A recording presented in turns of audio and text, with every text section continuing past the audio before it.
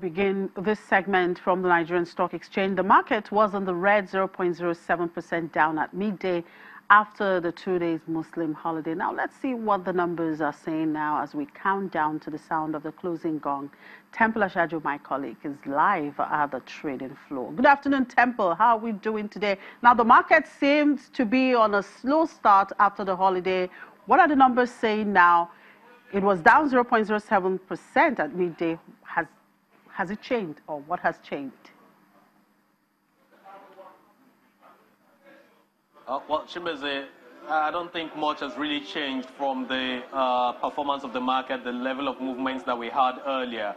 As we speak, the banking index is down again by about 0.7%. And we've also seen the consumer goods sector dip in. When the market opened a few hours ago, a few banking names were actually enjoying the positive sentiment of investors. The likes of Guarantee Trust Bank, Zenith Bank was even up by some 0.46% after investors actually went for trades in 22 million units of shares on that company. But currently, the index for the banking sector is down by about 0.7%. We've also seen a sell-off in Axis Bank, as well as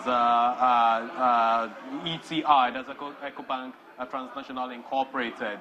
And we see this keep going on, affecting the major sectors in the market. The only sector that seems to be up right now is the oil and gas sector, where O&O has enjoyed over 5% of gains in the market. And in terms of volume and value, we've seen about 1.2 million units of shares traded. We've also seen about 2 billion naira worth of transaction across counters at the moment. Chimeze.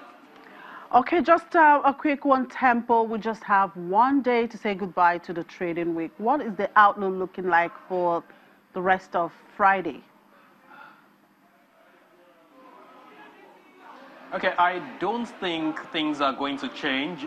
Basically, things are looking down at the moment. If we don't see any significant movement in Dangote Cement, I see the market closing southwards this week. This is because we've seen a lot of profits taking. We've seen a lot of sell-off in the banking names, as I said earlier, as well as the consumer goods sector. Consumer goods, currently you have Champions Breweries.